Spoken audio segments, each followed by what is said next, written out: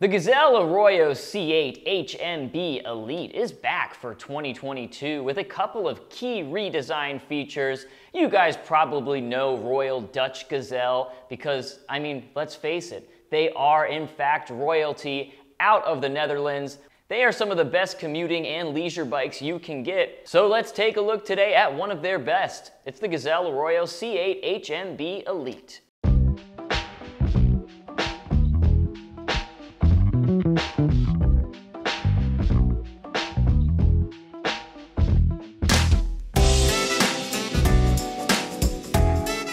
Before anything else, we gotta talk about specs, baby. Let's talk about specs, baby. Starting off at that motor, we have got the Bosch Active Line Plus on this bike with 50 Newton meters of torque. That is a motor, if you're not familiar with it, that is designed to feel like an acoustic bike. So it's going to offer that 50 Newton meters of torque, but it disengages from the motor after that 20 mile per hour limit very well, is basically the whole point of this motor, which is the type of thing you would want to see on a commuting leisure bike like the Gazelle Arroyo C8. It gives a very classic feel to that classically designed Dutch bike. That's going to partner with a 500 watt-hour power tube battery, sitting nice and sleek in that down tube. Speaking of the down tube, as you can see, there is no top tube on this bike, so that is going to make this one a wave frame. For commuters and leisure riders, I really think the wave frame is fantastic. Whether you're going to get groceries or you've got all your gear for work behind you, it is much easier to just step over that low wave frame as opposed to having to throw your leg over the top tube.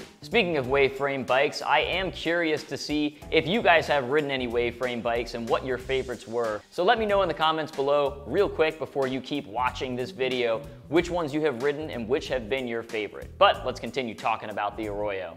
The Bosch Active Line Plus motor is going to partner with a Shimano Nexus 8-speed rear hub. This is a classic internally geared drivetrain that I think works better than ever this year. Your group set is rounded out with Tektro hydraulic disc brakes on a 180mm rotor up front and a 160mm rotor in the back. Honestly, that 180mm rotor is pretty beefy for this type of bike, so that's nice to see. Even though you're only getting 2-piston hydraulic disc brakes, I think it is going to be plenty of stopping power.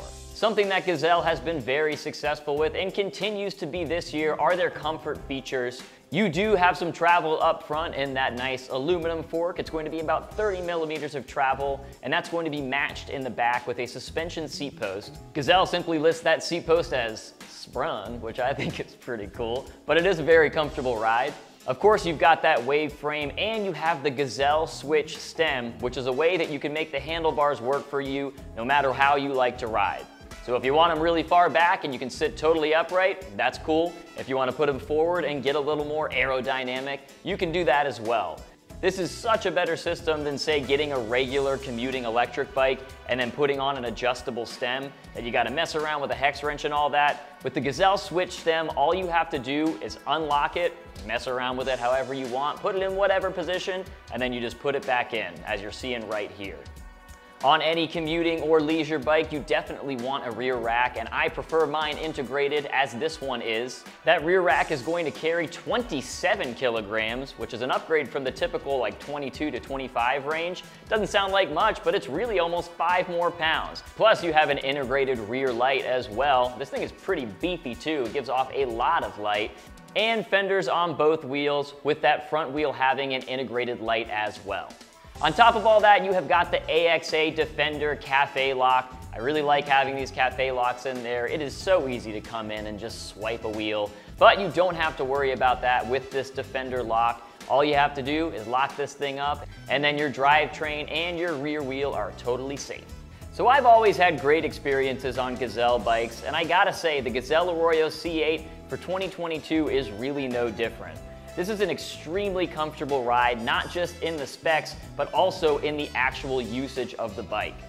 The versatility of that Gazelle switch stem makes it a bike that is just as capable as cruising by the beach as it is of commuting on a daily basis. What helps a lot with that is that Bosch Active Line Plus motor and the 500 watt-hour battery. Because it's a lower torque motor, you are not using as much power, so I was pretty easily able to get between 30 and 40 miles, no problem. If you're being more conservative, I would say you would actually be able to go higher than that 40-mile mark as well. I'm a big fan of the Active Line Plus motor because it can keep you in the action, but honestly, if you pump it up to turbo, you're gonna have no problem getting up some pretty significant climbs, especially when it's partnered with that Shimano Nexus 8-speed drivetrain. I couldn't find a spec on exactly what the gear ratio was here, but to me it felt that it offered about as wide a gear ratio as a 9 or 10 speed derailleur bike. The other benefit of this motor is that if you are a person who still gets a little bothered by motor noise, there is almost none on the Active Line Plus motor, so that is something to consider. Some of you might be looking at those Schwalbe Active Plus tires and wondering if they're going to offer you enough forgiveness if you're hitting any potholes or anything like that. And I gotta tell you, if you're coming from an acoustic background, these are actually pretty chunky, and I think as an electric bike rider, you're going to be happy to have those 47C tires when you get past that 20 miles per hour. The Bosch Active Line Plus is gonna let you go over 20 miles per hour, and those tires not being too chunky like a plus size commuter means that you're going to be able to get past that 20 mile per hour limit even more easily. Plus, that 30 millimeters of suspension in that front fork does offer a lot of forgiveness as well. You will sometimes experience some squirreliness in these wave frame bikes, but I really didn't feel that in the Arroyo, especially when you had those handlebars a little bit lower. I felt like it was really sturdy and I never felt squirrely going into turns on the Arroyo. One of the other benefits of buying from Gazelle is that because they have been doing this style of bike for so long, that the Gazelle Arroyo C8 is going to perform just about as well as any other bike in their lineup. But if you do run into any issues with the availability of the Arroyo C8, I would definitely recommend taking a look at the Ultimate C8 or upgrading all the way up to the Ultimate C380 HMB. These bikes are going to offer some nice upgrades, like in the case of the Ultimate C380, upgrading to that Enviolo C380 drivetrain with a Gates carbon belt drive and also a stronger Bosch motor. The Gazelle Ultimate C8 will upgrade you to things like a Gates carbon belt drive and a little bit more travel in that suspension fork. But with any of the Gazelle bikes, you cannot really go wrong this year in terms of a commuting or leisure bike, especially at the price of the Gazelle Arroyo C8, which is only going to run you right around $3,700. But you can get pricing on all the Gazelle bikes by clicking this link right up here if you want to go check out the Gazelle bikes on FlyRidesUSA.com or the first link in the description below.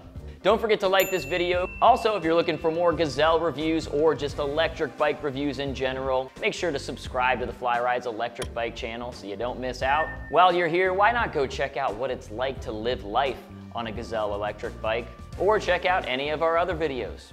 Thanks for watching, you guys, and until next time, enjoy the ride.